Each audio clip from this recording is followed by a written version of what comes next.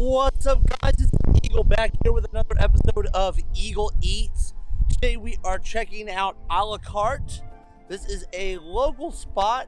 It's kind of a food court, like place for a little like pop-up, like food trucks.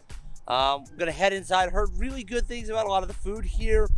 There's one in particular that I'm really wanted to try, but you never know, we might see something else that looks good. Who knows? Let's go ahead, let's go inside and have something to eat.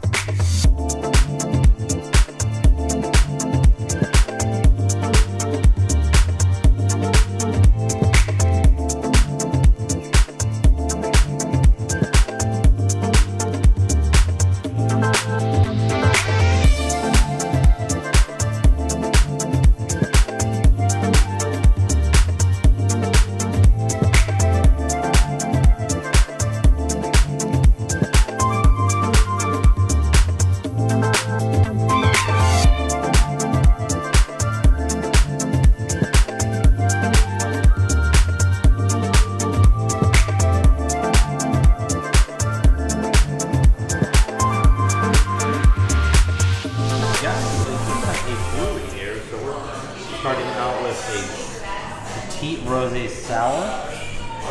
This is from Denver, Colorado. Hey guys, so we went with Eat Chicken Fire. Got the hottest one they have. I got the big box with 4 tenders. It has pickles, and then under there's bread. And I got a side of French fries. We're gonna go ahead and dive in. Alright guys, that was Chicken Fire at A La Carte here in Orlando. Wow, those tenders were really good. French fries were, well, the French fries, nothing special there, but if you come on out, definitely start with a lower heat. Don't jump into like the off-menu hot that I went with. Also, supporting local, picked up a growler. See?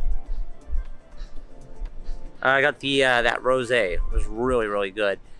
So come on out, check out Chicken Fire. I definitely will be back. I've heard this steak truck over here is supposed to be really good. So, man, nice and full. So definitely recommend checking this place out. I'll link them below. It's A La Carte Orlando. Inside's where they got the beer. And then these food trucks out here, they rotate. I was talking with the manager. He said they rotate on like a 6-month basis. Some of these stay, and then some leave. So that's a pretty cool idea. Like, it's just a centralized spot where food trucks stop, and there's places to sit and eat. You don't have to eat in your car or on the curb like you do at a lot of food trucks. Hope everybody enjoyed this episode of Eagle Eats. Make sure you're subscribed, click the bell for alerts, follow the links down in the description if you want to help me out. Remember to get out, try some place local. I'll see y'all next time.